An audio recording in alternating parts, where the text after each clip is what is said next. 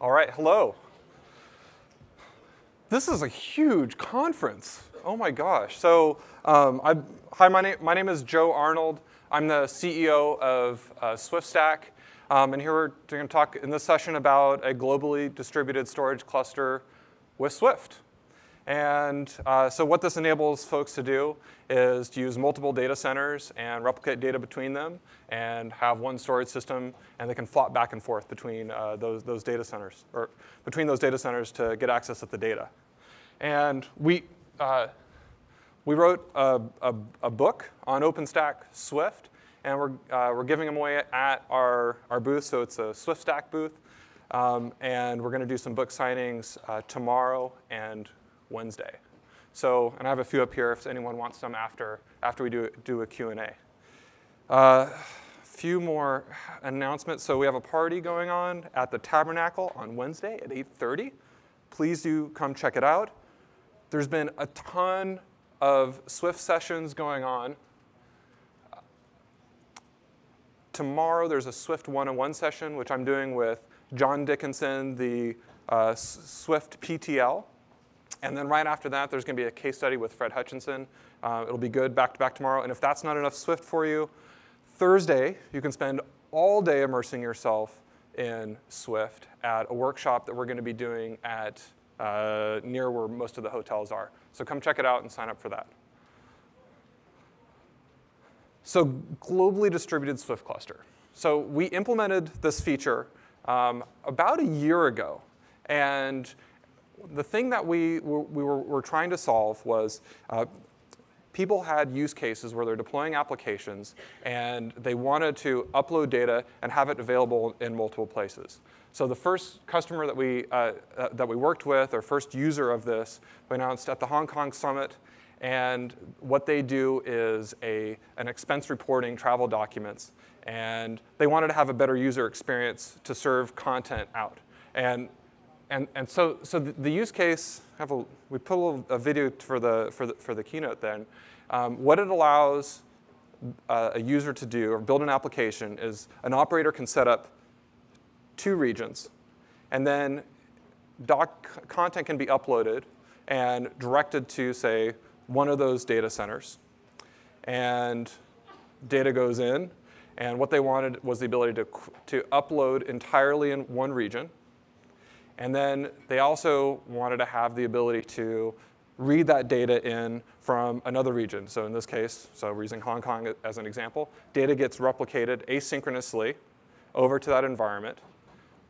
And then what happens is another user, if they want to go access that data and say they're on the other side of they're further away, can pull up that picture, and what they do is there's, say, a GeoDNS will grab that object and pull it in. So depending on where the user is, the user will be redirected to a different data center. So that was kind of one of the main use cases. And so what we were solving for was some hard problems. The first thing was you had most people who were setting up a disaster recovery setup. They had more storage footprint. So you have your primary storage that you're using for the application. And then you had a one-way replication to the disaster recovery site, which was more or less identical. Some people set it up with maybe the previous generation of equipment. And the problems with that is you have more infrastructure, and not all of it is being used to service user requests. Then you have larger failure domains, because you have larger volumes that are being serviced out to users. So you have more eggs in one basket. If one of them goes down, it's more consequential. And then the failover wasn't transparent. So if the main site went down, there was a hiccup in that application before the failover took effect and the application was to continue. So the ways people try to solve this is do things like user sharding. And so we'll take the knowledge of all these users that they have, and we're going to put this group of users in this storage pool, this group of users in this other storage pool, and so on. And when they added new farms of capacity, they they would grow that way. And some of the issues that were brought up then were you're adding capacity to, you're adding new users to new equipment, and your old equipment is older and it's full, so it's slower, right? And then the new equipment doesn't have any users on it and it's fast. And it didn't make, it didn't make any sense. It made upgrades harder. There was more to manage because you have more storage environments to work through. The other issue then, if you're to do a distributed file system and have POSIX semantics, is that there's consistency needs to be addressed. And waiting for a global write lock it can add latency into the system. And so that was a design, it's a design goal of POSIX that isn't necessarily needed for all applications. And it causes things to break down once they reach certain latency distance from each other. So why not just use cloud for everything? If you're an Amazon or familiar with the Amazon ecosystem, they have a product called S3, which is also an object storage in the cloud. And they too also have multiple regions. But you, as an application, have to know to put data in this region or this region. You have to move the data between the two regions. And one of the first service providers to use this multi-region capability in Swift is Enter IT. And so they have a multi-region European cloud. You can go talk to them at the booth. They have a booth here, so you can go talk to them about that. And it's powered by some of the software that we built for them. So how does Swift work? So you have a data placement strategy with Swift. And if you think about it, sometimes it helps to think about things in extremes. And if you take a Swift environment and you can collapse it down into just like a box, what it does is there's a unique as data placement that's happening. And so each drive is used to put data onto it. So there's no RAID in the system. You don't put Swift on top of a file system. And data is replicated across those different drives. Then if you move up and you have a medium-sized Swift cluster, say 3 nodes, this is really common what we see if you have a few hundred terabyte, maybe 50 to 100 terabytes, something like that. You might have 3 or 4 boxes. And then what Swift will do is it'll make sure that objects are uniquely placed across each one of those different nodes. And then if you grow up a bit and you get a bit larger cluster, you might have multiple racks of gear. And then Swift will, again, make sure that data is placed across those different racks. And okay, analogy holds true. You can kind of see what's happening here. Multi-region, you have data is distributed across multiple data centers. So that's the general strategy. And so how Swift does this is the first thing that was introduced was this concept of zones. And a zone in Swift allows an operator to say, here's a section of my data center. And it is running under this power source, or maybe it has this cooling environment, or maybe it's this network segment, and here's another one. And you basically give a tool to an operator inside of a same data center to say, this is a fault-tolerant domain. And so that was one of the first things that Swift implemented to allow an operator to do that. And so one of the components in Swift is there's this proxy tier. And the proxy tier, I just showed one of them, but usually there's more than one, obviously, because you need to failover. The proxy tier will route requests from a client to wherever the storage is.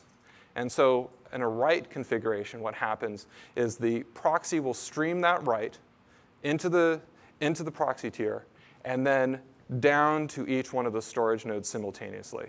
And the client will receive an OK request only when what we call a quorum. So if you're using 3 replicas, when 2 respond back correctly, then hey, we got your data, you're good. And then for a read, the proxy will go to one of those nodes, read one of the data responses back, and we'll serve it out. And if it fails, it'll try an alternative if if it can't reach that data. And even when that failure happens while the reading is happening, what it'll do is it'll keep that connection open up to the client, and it'll go find another location for that data and fetch the remainder of that object and continue to feeding it up to the client. So that way there's an interruption happening. So we went, aha, OK, we have these components in place. What if we can add another abstraction on top of that? And that's where regions come in. So now we have the ability to say, here's a region for a data center, and then zones within that data center. So, and then inside that, there's actually nodes too. So it'll use all those three tiers to do data placement.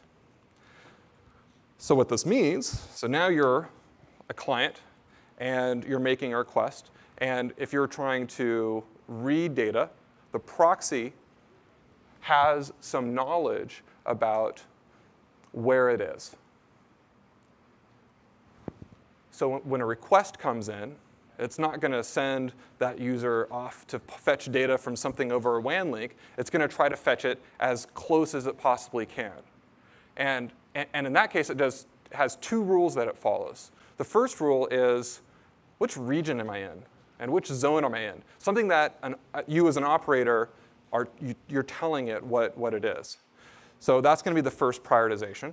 And then the second prioritization is going to be, it's going to choose based on keeps track of the latency to each of the storage nodes. And it's going to route the request to the nearest storage pool. And with writes, there are two configuration options with writes. The first one is what we call a normal write. And this is actually what we recommend for most use cases. Not to say the other one's abnormal. It's just this is the default setting. And how this is set up is the client will put data into the proxy, and then it'll stream to all the storage locations at the same time. And the reason why we recommend this for most use cases is this is just what we see out in the field, where you're loading data into the system. When you do that upload, you want the data to go live in all the locations at the same time. And it's great for backups. It's great for content, things like that. And it prevents the replication from falling behind client ingest. And that's the reason why we recommend it. And then for what we call affinity writes, how that works is, again, the client uploads to a proxy. The proxy is aware of where it is. And in this case, it writes to only local at first. And then asynchronously, it puts the data in the offsite location. And we recommend that in the context of trying to speed up, or where users are waiting to upload data. So the use cases for this, very specifically, would be media ingest. So if you're working with folks who are media entertainment and you want to have multiple geographically distributed clusters, you could upload just locally very quickly and then let the offline replication trickle out.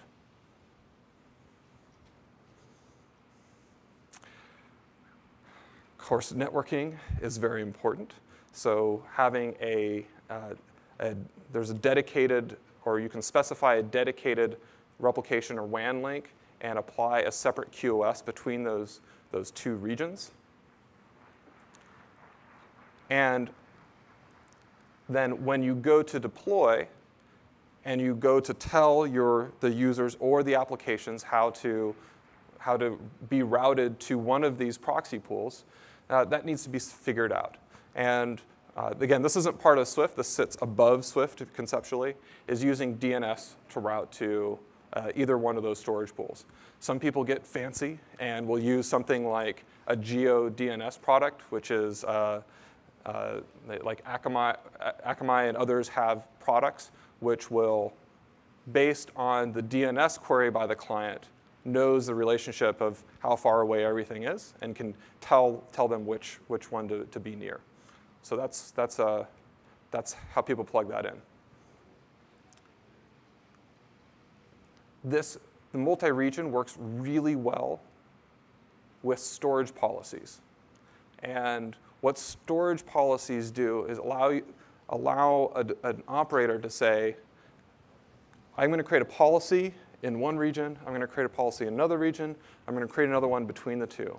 And this allows all sorts of different configurations. So if users put data up into say, that purple one, the region where it's region 1 plus region 2 policy, it means that the data is going to be in both locations. Or they can choose, and you can charge back differently. If you missed it, Paul and John gave a good talk this morning, but I'm sure the links are going to be up on YouTube, so keep posted on that. And so why all this works, or it works sanely, is because there's no file or object locking that is happening in the system. We kind of cheat in a way. And it means uploads can occur, and other people can be uploading the same objects at the same time, and conflict resolution's very simple to mediate. It's done through timestamps, newest file wins, and there's no logic in the code to distribute any global file locks around. It makes it faster to access objects because you're not waiting for those, and it increases the surface area of the number of requests that you're allowed to have coming into the cluster at any given time because that resolution is so system. There's nothing shared between any of the nodes to prevent, to lock anything up. So it's very efficient that way. TCO is another great reason. Because you don't need to set up site A and site B and have them replicate between the two, you can buy less hardware and it's one system. So the Concur use case is presented in the Hong Kong OpenStack Summit.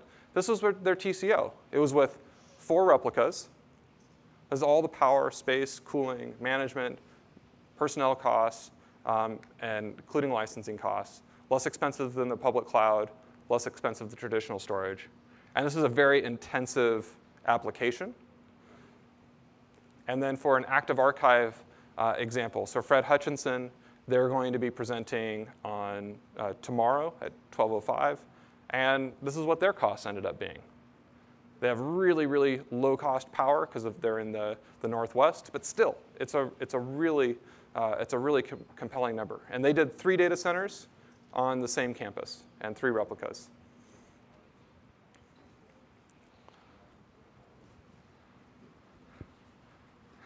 OK.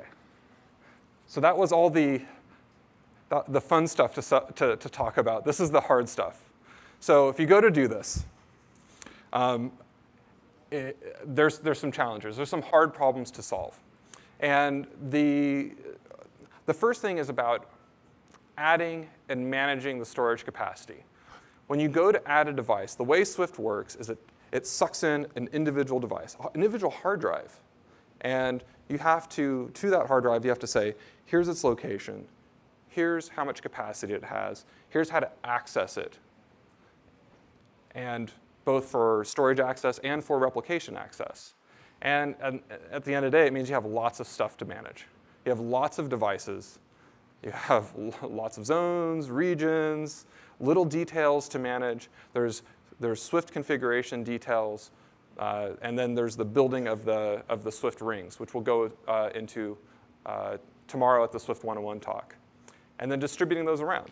And doing that across multiple data centers, across multiple machines, to all be orchestrated and act as a whole is pretty challenging. So the other thing is also adding capacity. And the way you add capacity in Swift is by tuning some variables. So when you add a new hard drive, you're adding by what we call a weight to that drive. And what we do is we slowly ratchet that up. And that's mostly so that you're not flooding that drive, you're not turning it on 100% at once, and there's a lot of network traffic. Adding a region often involves adding another replica. So you're going from 3 replicas to 4 replicas. And you're doing it over a WAN link. And I don't know how many of you have been in that situation before where you start saturating a WAN link, but I know I've been yelled at before for blowing that thing up. And so what the strategy is to incrementally change the number of replicas over a longer period of time. So you go from 3 replicas to 3.1 replicas. And what that means is you're going from 100% of your objects have 3 replicas, and 10% have 4 replicas. And you push that out, and you let the data quiesce. And you do it again, and you let it quiesce. And you do this in a coordinated, orchestrated way so that you're adding capacity in a graceful way. The other thing to solve for is authentication. And Swift has, in the proxy tier, a memcache ring. It's a really cool piece of technology that came out of the Swift community. It's pretty neat. And what this does is it caches some things, like access control lists for objects. And the way Swift does authentication, it uses a challenge token response method. And those tokens are cached in that memcache ring. Well, what you don't want is you don't want that memcache ring to encompass a proxy tier that exists over a WAN link, because then you'd have random latency issues when somebody came in and it just so happened to have to traverse the WAN to go get that cached bit of data. You don't want that, so configure that memcache ring so it encompasses a proxy pool in each region. And that's the strategy to solve that. So we at SwiftStack focus entirely on building deployment tools to orchestrate, manage, scale Swift. And so here's how we solved it. Was we have agents that are running on the nodes to identify devices and fold them in, and then a way for operators to place them into regions and zones and to manage that configuration. And then we automate the storage provisioning so that the whole readjusting the weights, readjusting the number of replicas, and rolling that out, pushing that out, confirming that the configuration is durably distributed across all the nodes. Is something that we do as a product. One of the other hard things is network monitoring, and you want to watch that the replication network is not getting behind what you're ingesting, and so keeping tabs on that, so you know if there's any issues, is an important thing to do. But even if it does. Even if that WAN link goes down and you're writing in, it will still find places to put the data durably. And when that WAN link comes back on, it'll push stuff over. And of course, management needs disaster recovery too. So if you do have management tools, however you're doing the deployment, the configuration management, make sure you keep in mind that it's not some VM parked in a data center somewhere that's now not accessible. And so have a disaster recovery strategy for however it is that you're managing your system. The way we do it is we have a warm failover, usually in the other environment, and then we use the same DNS strategy to flop over when we need to. So our product, what we do, we work on Swift. That's what we do as a company. We have a lot of the core team members. We have the project technical lead who works on us. We try to do the best we can to rally a lot of the developers in the ecosystem, and we built a deployment tool around it. So it's Swift at the core, installs on commodity hardware. We try to make it as easy to deploy and scale as possible, and we want the control of the storage system to be in the software, not something bundled hardware and software together. So that's what we provide. So deployment, integration, scalability. So benefits, you can distribute data across the data center zones, across multiple data centers. The software corrects for failures. So that routing happens, whether it's a networking failure or a drive failure, happens in software. You can use all your capacity to serve all your users. So provision for all the capacity, all the incoming requests that you need, and you can route across all that available capacity instead of having dedicated disaster recovery equipment. And through that process, you can route users to nearby data, and it gives them data faster, makes them happier. And that's it. We have the party. Come see the book. And thank you very much.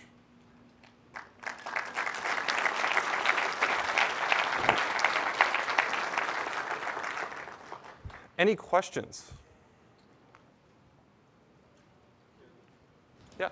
So, have you tried evaluating lazy chaining techniques for replication instead of making one proxy like to all proxies, especially in a geographically? So the question was daisy chaining replication. And so if you saw some of the things, sometimes you might have two objects of that same object that's traversing the WAN. So we had a choice to make.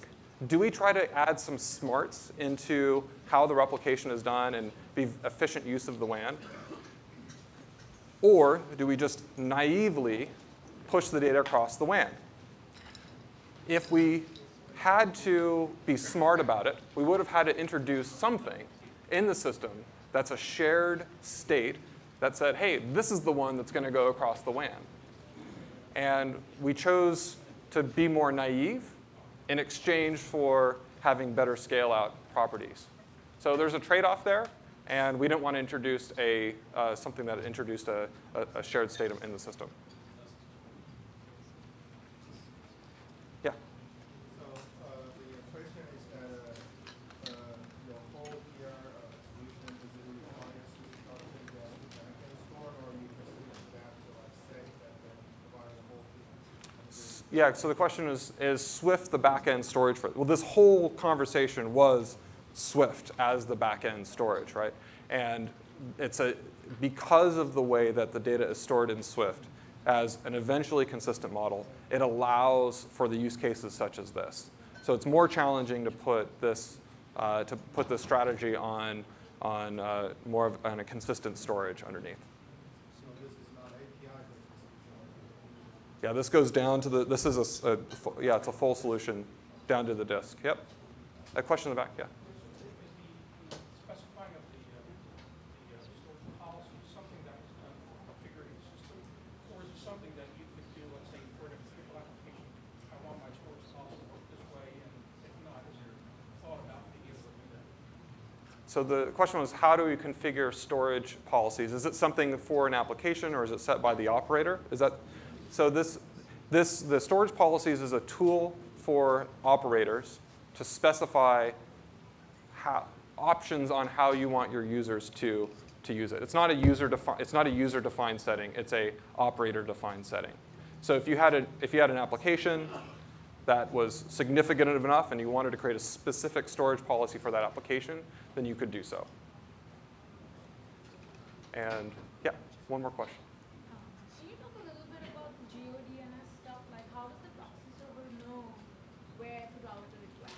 Yeah, so the question was GeoDNS. And GeoDNS is outside of the scope of Swift. So it'd be something that you would use or you'd acquire through some other service. And the way those services typically work is they keep track of the distance between that client request to all the different options for the host. And then it'll route those users when they make that DNS query to resolve to another host name, which is going to be good for them. And it makes a guess at that. And so those are outside of the scope of Swift as a project. But it's often how people will use that. Yeah, does that answer the question? When the read request comes, like, how does the proxy server know where to route it? Oh, so right. So when the read request comes in, by that point, the client already knows, you might have swift.example.com, right, as the top level. And then you would have East Coast Swift example.com, West Coast Swift example.com. And when you're making those API requests, you've already resolved down to that specific host name down here. So, all right. Thank you very much. And if anyone's interested in a book, come on up, and I'd be happy to provide one.